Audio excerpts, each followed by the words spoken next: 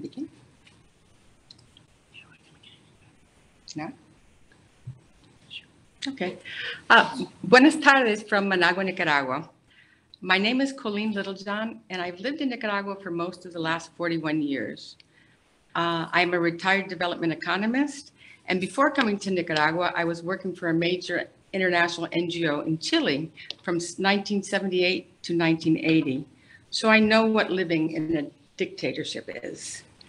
But I guess if you read every day about the dictatorship in Nicaragua in the US and international media, coordinated messages with the changes of a few words here and there, you might get confused about what is really happening here. Nicaragua is not a dictatorship. It is a country that has achieved so much and continues to work towards the development of its people, doing things that we can only dream of in the United States. Free healthcare and education, community policing, a country that gets 75% of its energy from renewable sources, 92% food self-sufficiency, and women in at least 50% of public and elected positions. And I could go on and on. The Nicaragua Network, a project of the Alliance for Global Justice, has been working to reach out to people and movements who want real change in the United States to tell them about what is really happening in this incredible country. And also to let the people of the United States know how the US government has been trying to destroy Nicaragua, what I call the threat of a good example. Now the Nicaragua Network is organizing delegations of US movement leaders to come and see why we must defend Nicaragua in the Sandinista revolution. And today you will hear from 4 members of a delegation that is currently visiting the country. It is an important time to be here. In Nicaragua, a legitimate electoral process is underway in accordance with the institutional rules of the national common good, compatible with international law, and not akin to the authoritarian imperial or neo-colonial conditioning that has sought throughout history to undermine the sovereignty of small independent nations, gestating and articulating old new schemes of destabilization, interference, threats, subjugation, and aggression. But it has become very clear that the United States will stop at nothing to delegitimize the upcoming elections this November 7th. Right now, I'd like to pass then the voice to the compañeros y compañeras that are visiting us today. Thank you. Thank you, Colleen. Greetings from Managua. My name is Monica Moorhead. I am a managing editor of Workers' World newspaper. In January 1984, I was a member of an anti-war delegation that traveled to Nicaragua in honor of Dr. Martin Luther King Jr.'s legacy of equality, peace, and justice. The Sandinista revolution was barely 5 years old at that time. And now, almost 37 years later, through many ups and downs, including the 1990 through 2007 period, and for 3 months in 2018 with a failed coup attempt. From everything our delegation has witnessed firsthand, this revolution continues to thrive as a real democracy by using its limited resources to commit to the well-being of all its people, including mestizos, the indigenous, those of Afro descent, women, youth, and the elderly. This reality is why the accusation made by the US labeling the upcoming November 7th election in Nicaragua as quote unquote undemocratic and unfair is an outrage and totally absurd, considering the source.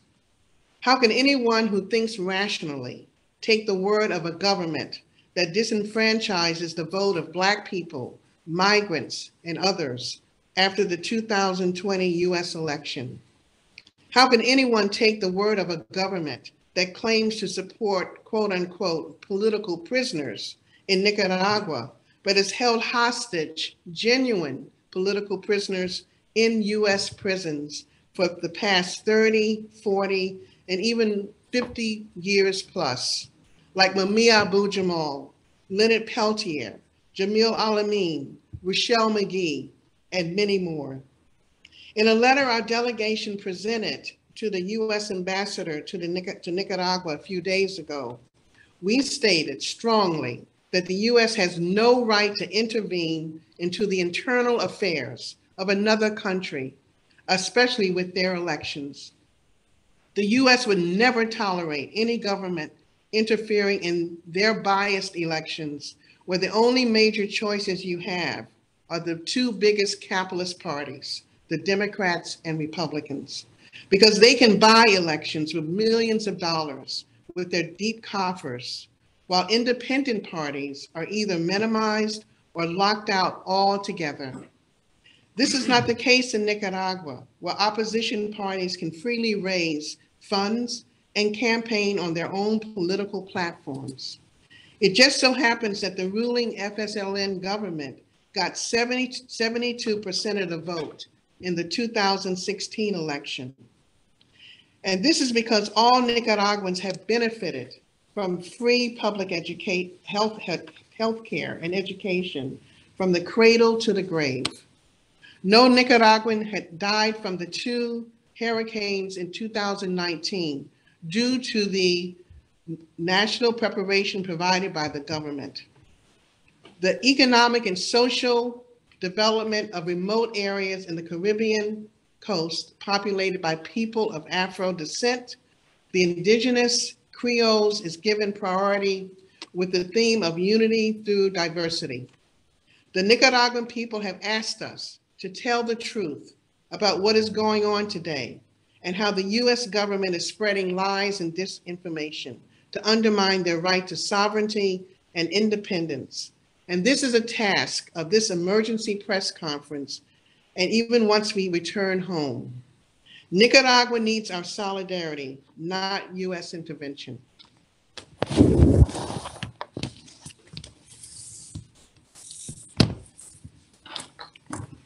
Greeting everybody. My name is Yoav Elinevsky. I am a retired professor of mathematics from a community college and a member of the board of directors of the Massachusetts Peace Action. I found Nicaragua to be a beautiful country with a beautiful weather and a country which is blessed with fertile land because of the many volcanoes that are here. That is why Nicaragua is 80% food independent. I found Nicaragua to be like a house with open doors and warm and friendly people, industrious, creative, hardworking, and proud. During my visit here, in my daily walks, I could go anywhere I want, at any time of the day or night, and feel safe and welcome. Nicaragua is the safest country in Central America and Latin America by far. Of course, if you want to learn about Nicaragua, the best way is to come here. But there is an easier way for the smart people that read the New York Times and the Guardian or listen to our government. Just reverse what you hear. The truth is the opposite of what we hear and what we read in these sources. Now, I'm not going to go into a long history, but one thing I think is clear. Remember, the Sandinista lost the election and respected the result in 1990 after a decade of vicious contra-war, organized, financed, trained by the United States that killed 30,000 people, that destroyed schools, clinics, grain storage, and so on. But not only the Sandinista respected the result, the Nicaraguan people, as Monica said, elected the Sandinista again in 2006. You see, because the Nicaraguan people understand the difference between a right-wing government and the Sandinista government. Don't be surprised if the Nicaraguan people again elect by wide majority the Sandinista government, because they understand that the Sandinista government is committed to the benefit of the common person, to mixed economy, and to democracy. Hi, my name is Stan Smith. I'm with Chicago Alba Solidarity, and I work closely with Alliance for Global Justice, the Nicaragua Network, and the Sanctions Kill campaign. One person we met with on our delegation was Wilfredo Navarro, a former Contra supporter. He was a former opposition politician and a former minister of labor under one of the previous neoliberal governments. He is now a National Assembly representative of the Liberal Party. Two of his own brothers were in the Somoza National Guard and in the U.S. Nicaraguan Contras, killed fighting the FSLN. Wilfredo was jailed during the first FSLN government. He now praises the achievements of the present FSLN government under President Daniel Ortega. Why? We asked him. Here are some of the reasons he gave. Nicaragua has just over 50 hospitals when Daniel Ortega was elected in 2007. Now there are 77 hospitals. 1/3 of all the hospitals were built in the last 14 years. Today, all healthcare is free. Today, all women make up 50% of elected positions in the national, regional, and local governments. Today, education, including university education, is free. Every child has the right to go to a child daycare center, which are free and available to all throughout the country. These are all rights and benefits that we do not have here in the United States. Nicaragua is the safest country in Central America. Its murder rate is half of what it was in 2006. The murder rate is 8 to 10 times lower than it is in El Salvador. Since 2000, the extreme poverty has been reduced by half. Wilfredo Navarro adds that infant mortality and maternal mortality have been reduced by more than half since 2006. Navarro pointed out that in 2006, 50% of the people had access to electricity. Under the Daniel Ortega government, it is now 99%. It's fine, they can see us. There's no screen. They can see us. Oh, in 1989, after 10 years of Sandinista government, illiteracy had been reduced to 10%. After 16 years of neoliberal pro-US rule, it had jumped to 30%. It had tripled in 16 years. After 14 years of the present Daniel Ortega government, it is now down to 4%. These were some of the reasons this former Contra supporter in the National Assembly supporting the government of Daniel Ortega. We also met with the U.S. Embassy with the political advisor to the U.S. ambassador. He claims that the U.S. desires, quote, free and fair elections in Nicaragua. Among our various responses to this, we pointed out that most people in the United States today, whether Republican or Democrat or other, no longer consider that the U.S. has free and fair elections. Given the progress Nicaragua has made under Daniel Ortega, and even according to the former Contra supporter Nicaraguan politician, it seems clear that if the U.S. allows Nicaragua to have free and fair elections, the FSLN and Daniel Ortega would win. Our delegation feels it is urgent for all of us to increase our efforts to work against U.S. interference in Nicaragua's November 7th election. It is urgent we focus on opposing a new U.S. regime change operation. And it is urgent that we work to oppose more U.S. sanctions on Nicaragua, which our ex-Contra National Assembly representative Wilfredo Navarro calls illegal U.S. aggression. Thank you.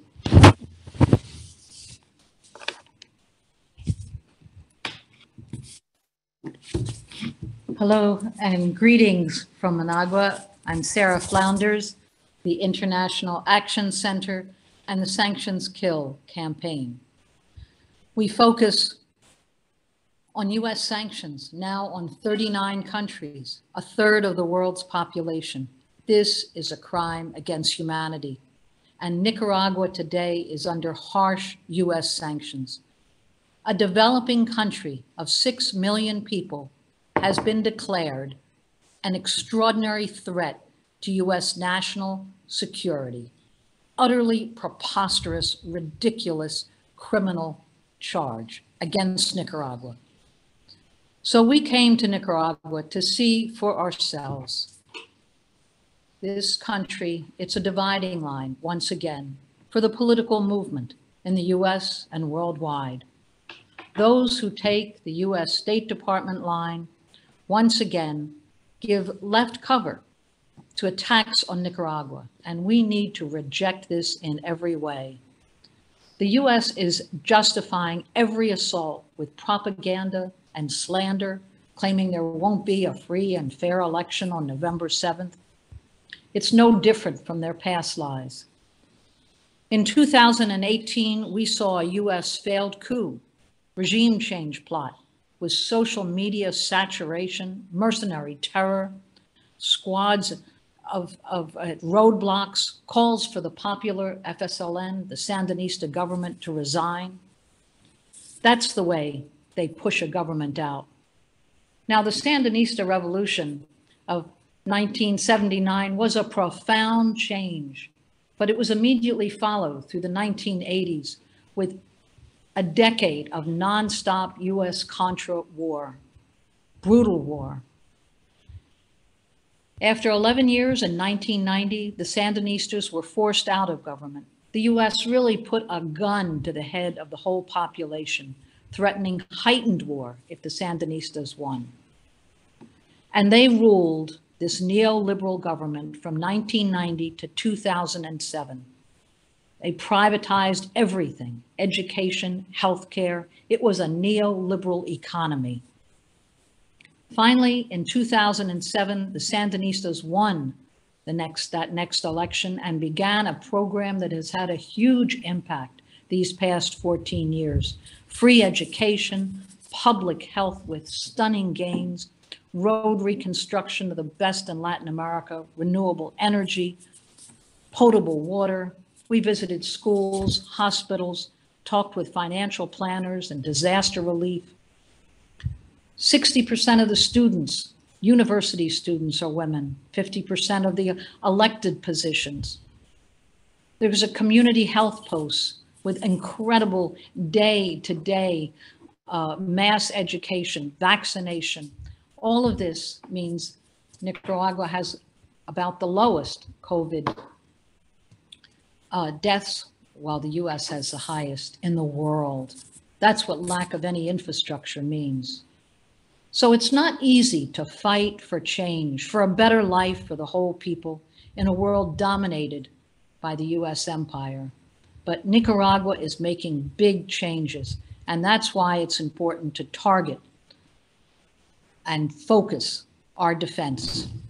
Don't buy into or align with the State Department, corporate media, propaganda. Come watch, look at the incredible achievements, a breakthrough for a developing country. In closing, I just want to say we ask ourselves why anyone would want to pull down a government that is doing so much for its own population. The most basic steps. This is a big accomplishment, and we have to be committed to defending it.